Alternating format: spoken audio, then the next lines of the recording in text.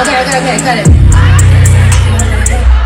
I cannot sing that song, but for anybody who came here and was like, oh, she didn't do Reciprocate, she didn't do Circus, she didn't do Section 33, I didn't do a lot of songs from the new album.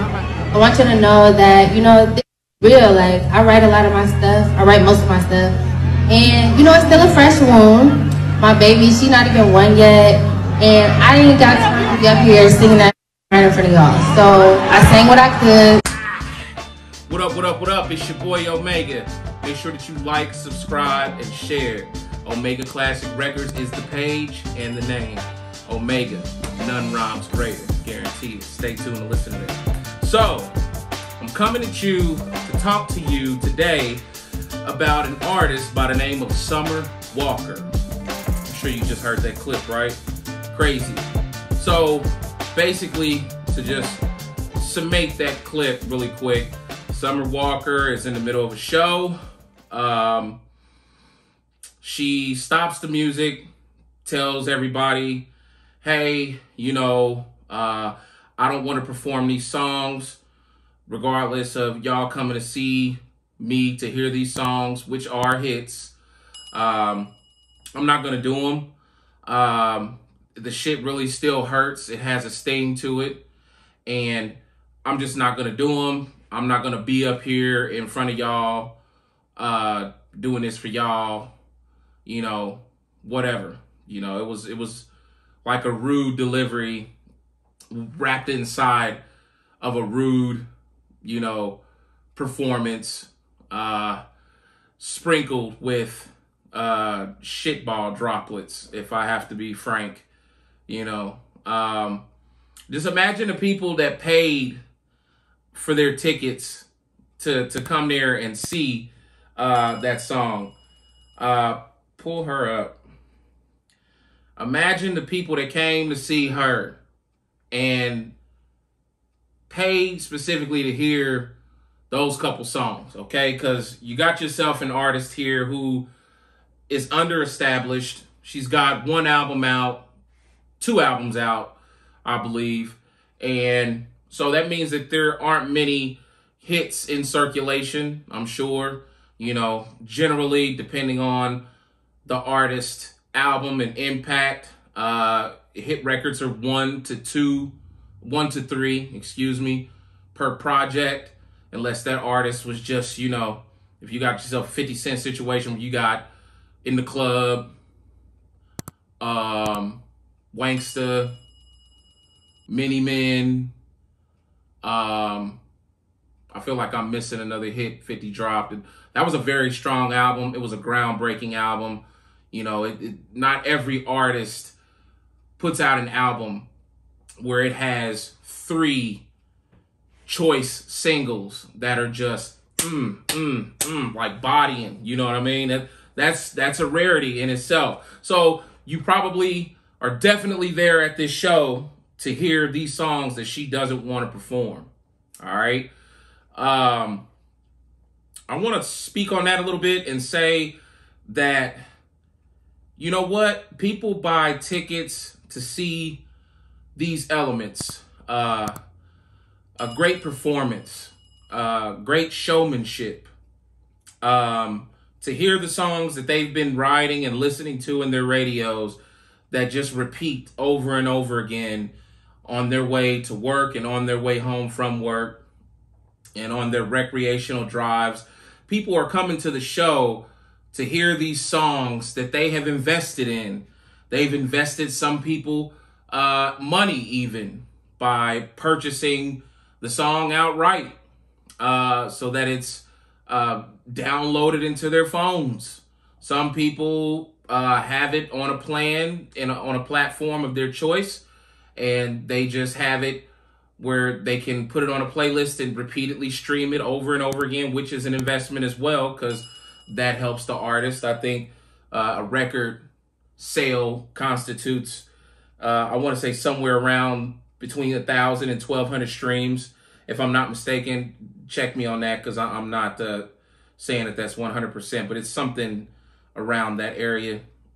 So, you know, these people have been riding and living with your single and since whenever you dropped it and came out with it, and they're excited to buy a ticket and come to your show, and then they're met with a train wreck. A young girl who unprofessionally stops the show mid-show, states that she's, in pain by the music that you're listening to right now, and she's not about to stand up here and do this for y'all, I think was her words toward the end of that segment. I'm not about to stand up here and do this for y'all. Like, she might as well have been like, fuck y'all, basically. I mean, it was all in her tone and choice of words, in her, in her whole delivery. So she might as well have been like, I'm not going to stand up here and do this for y'all. Fuck y'all. She might as well, you know what I mean? So, and it's funny because her first album, I think, is called Over It. And then the second album is called Still Over It. Looks like you ain't over a motherfucking thing. If I, look at the performance and the way that you handled that, and looks like you still struggling. So, sounds like some title changes are in order. But nonetheless, it's unfortunate to see that kind of unprofessionalism. But in today's artists, their existence is so short-lived. They're so carbon copied and they're so manufactured. It's almost like a General Motors assembly plant, a metal fabrication plant. These artists are just getting stamped out like gingerbread cookies, one by one. You might have, one with a green bow tie and one with a red bow tie, just right on down the line. It reminds me of that episode, I Love Lucy, and the little chocolate balls is just coming out one by one, and she gets to the point where she can't keep up with them. They just rolling off the kind of like how these artists are today, I'll say this: we all are grappling with heartache and pains of all kinds. We all are dealing with life as we take it and as we can roll through the punches. But we all are not artists that are stars that have a responsibility to deliver to people who paid to share the night with us or paid for our product. I, on the other hand, am one of those stars, future star, in my current mind and track record, a star right now. And I have never done people that way. I have done over 100 shows under my belt. I have never stopped mid-show to say that this song is disturbing to me still, and I will not perform it for y'all tonight. That's the whole reason for making the music, is to release the stress, the tension, is to release the issue itself somewhat off of my chest. The music is the tool. It's the therapy. But today's artists are a little more fragile.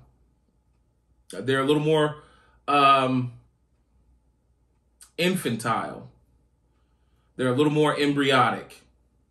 And, up on stage, she hits him with that, hood girl, thought-like, presence and all of that extra shit that comes, with that attitude and the way she feeling. Like, I would have asked for my money back if I'd have bought that ticket.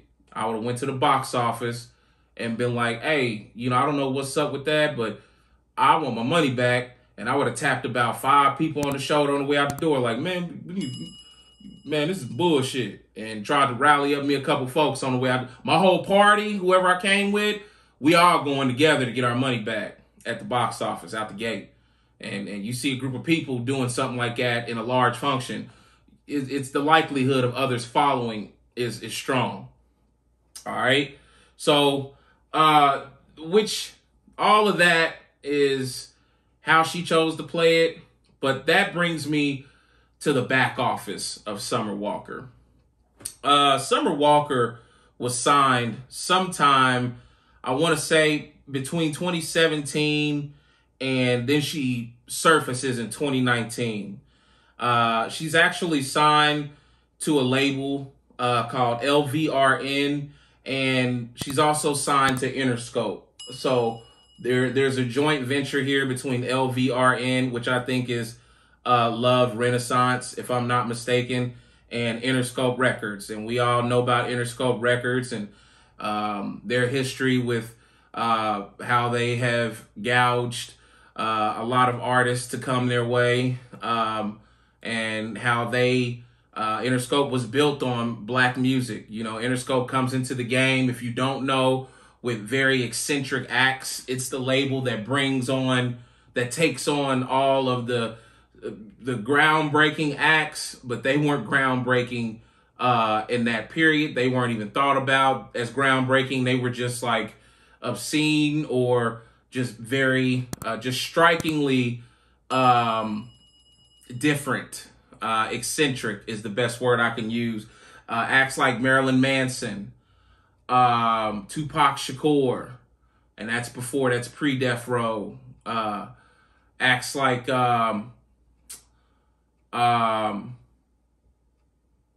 what's that one guy? I can't think of his name, but he has a rock group and he does his entire he does everything. He damn near does he writes all the music, and then he'll fire a motherfucker just as quick as they'll put his name in here somewhere, hopefully like right over here, the name of him in the group.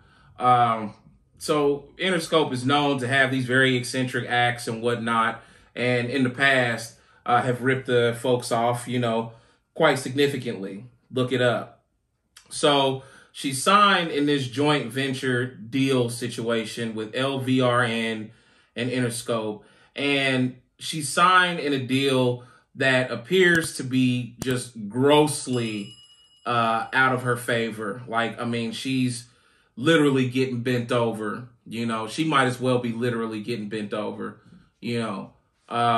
So, you know, the little dude she got a problem with that ain't left her heart, and she didn't came out with Over It and Still Over It and then still can't perform.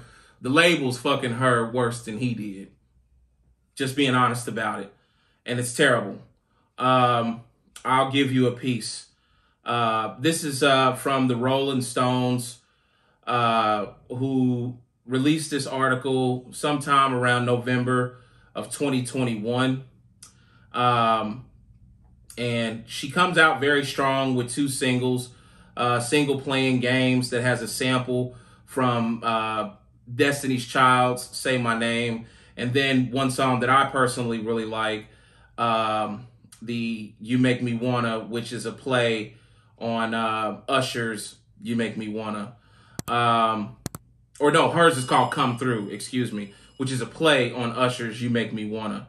I really, really like that song. I liked it immediately. I was a big fan of Usher's You Make Me Wanna when it came out, and I've been an Usher fan for years. So I really liked her rendition of that. But back to the point that I'm making here, because you got yourself an artist who is claiming heartbreak, but I'm willing to bet there's more. I'm willing to bet that there's some disgruntlement behind that curtain. All right. So this success seems to have occurred while Walker was locked into a lopsided record deal. According to 2017's versions of the singer's agreement with the label/management company, LVRN is not only the record label, but the management company as well. So they're managing her career and they're also her record label. That in itself is a conflict of interest. That's like saying, you know what? I'm going to play for Team Nike, and my doctors, should I get injured, are Team Nike. So, you know, the strongest interest is playing on the team. So you hurt yourself and you go see the doctor, who is also Team Nike. Well, I mean, he's going to want you to play, and he's going to do whatever, you know, he sees fit to get you back out there and playing. And in some cases, it may be against your best interest. You may still have this injury that's too severe, and he may lie to you about it. That's why you don't have record labels be your record label and your manager. Big, big red flag on all kind of levels. One draft of the document obtained by Rolling Stones would demand that Walker give up a chunk of her non-musical earnings, even in areas like acting. Woo! So what I am accustomed to is 360 deals that do take performance, music itself, and that's aligned with performance and merchandise. But these folks, should she decide to go off and act, they're going to take a lump sum of her acting revenue as well. Wow. First time ever seeing that. All right. The recording deal she ultimately signed with LVRN offered the single a low advance payment and a low royalty rate by current industry standards. What's more, at least according to one draft document, the singer would have been incentivized to be managed by LVRN, even though the company may have had a conflict of interest, like I just said, serving as both management and label. The deal gave Walker little flexibility. She's effectively an indentured servant for a series of albums. Wow, indentured servant. That means she is in indentured servitude. Do you know what an indentured servant is? Okay. It's slavery. All right? Go look it up. Matter of fact, indentured servitude comes from the European old times, before really the Atlantic slave trade began to take place. Indentured servitude is why people left Europe with the government of kings and Catholics in the first place. They were peasants and they were getting robbed daily by the king. And you better not say nothing.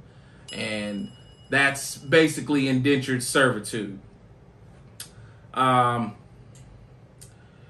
While LVRN faced little risk, they're getting a lot without having to give her much, says Peter Schoolidge, a tech and entertainment lawyer and one of multiple attorneys who reviewed a draft of Summer Walker's deal.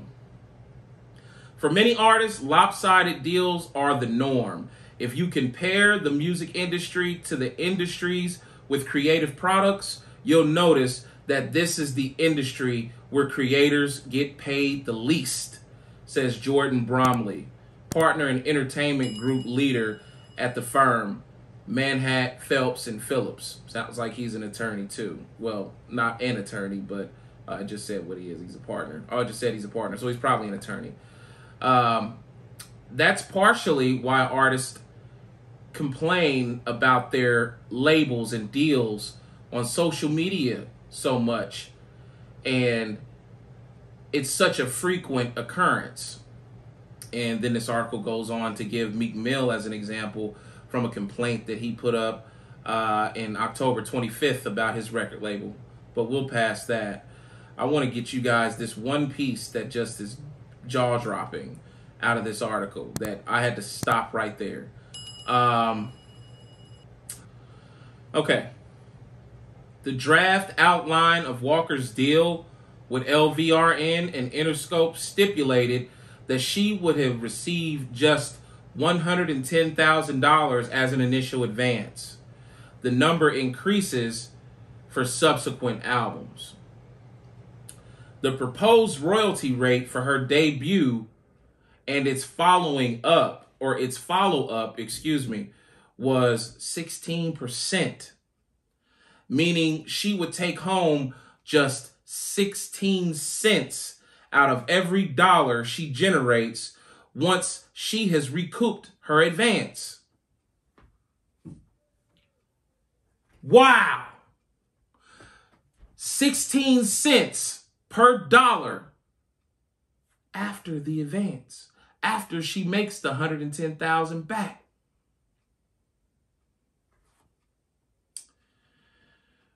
Woo! Woo. Managers say these numbers are low by contemporary standards. So low by what the norm is. God, what's the norm? That's Jesus. They drop lower, starting at 15%. In the final deal, I didn't read this far yet, Walker ultimately signed, in which she also gave up her masters. Wow.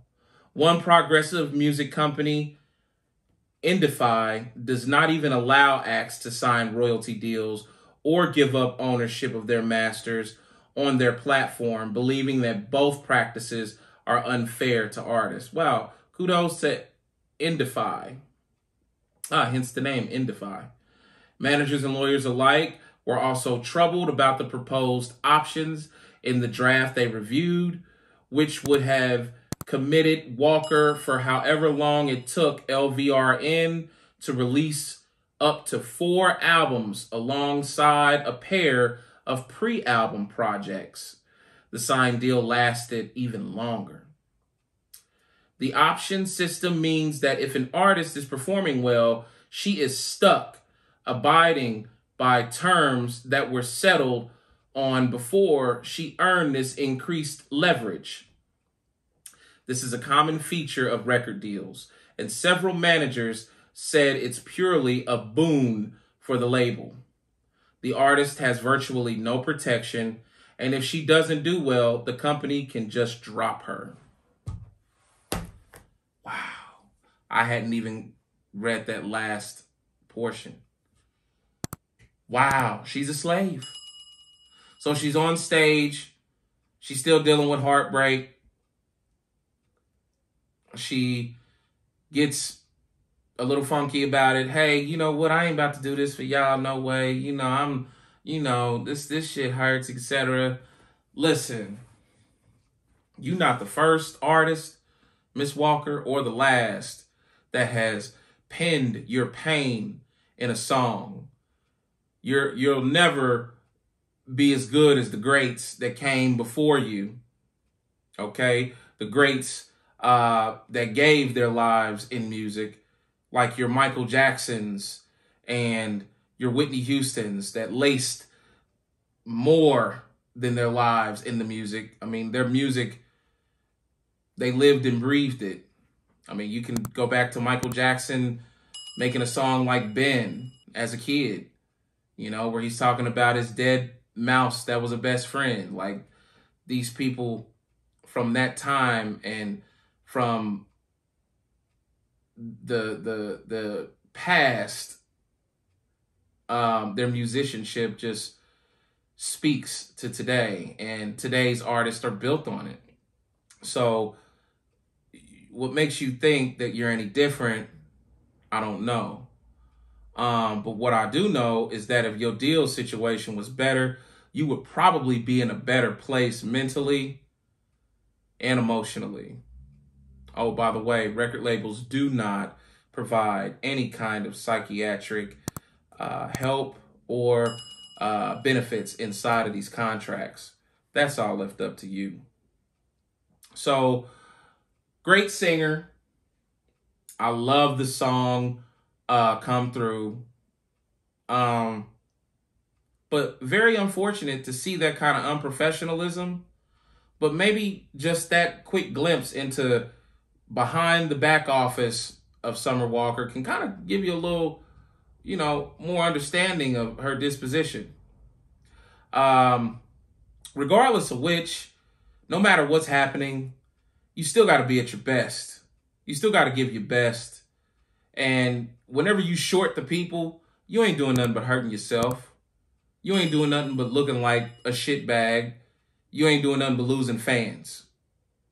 I was listening to The Breakfast Club about this situation, and Angela Yee went on to elaborate and say, I've had this conversation with a few people, and, I believe Charlemagne, he chimes in and he says, it's about preserving mental health and this and that. And I mean, hey, look at it like this. If the song hurt that bad, then don't put it out.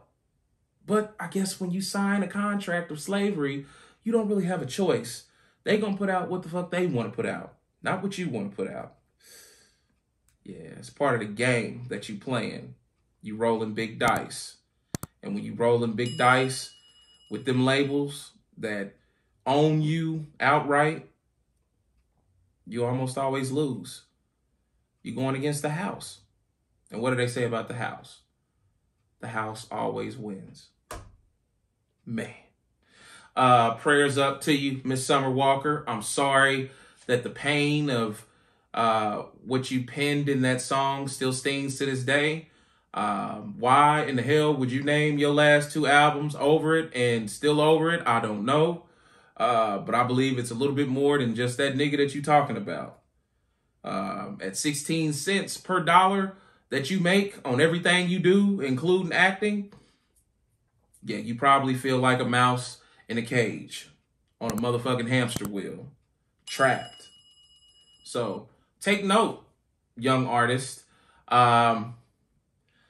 Dying to go sign a deal could be death itself. My name's Omega. Thank y'all for listening. God bless the girl. I hope she rectifies that issue. I hope she gets out of this contract. Jesus. It's one of the worst that I've ever heard. I don't think she will. I don't think they'll let her go. Please make sure that you like, subscribe, and share. All right? We need more people to come here and hear this kind of information and learn from what we give, as I learn on a daily basis as an artist. All right? So it can stop people and prevent them from making terrible decisions like this young lady here has. Signing your life away, signing your masters away, signing away to the tune of 16 cents per dollar. Jeez, it's already bad enough that you got to get over 1,000 streams to sell one album. Then you turn around and you give away 84% of your earnings. Jesus, that's what that adds up to. 16 cents per dollar. Yeah, you're giving away 84% of what you make on every musical venture, and in her case, including acting. Damn, you can't even get an outlet and go act and be in a little show or be on a little, silver screen for a minute. They gonna take 84% of that. Wow. It's robbery, it's slavery, it's rape. They need to start a fucking Me Too movement for musicians. Please make sure that you like, subscribe, and share. I'm out. I could go on about this all day because it hurts to see it. It really upsets me. And you know what? More artists are jumping over each other hand over fist to sign another contract today. It's crazy. All right? Thanks for tuning in. Omega Classic Records is the name and the page. The page and the name. Omega None Rhymes Greater. Appreciate you. Make sure you like, subscribe, and share.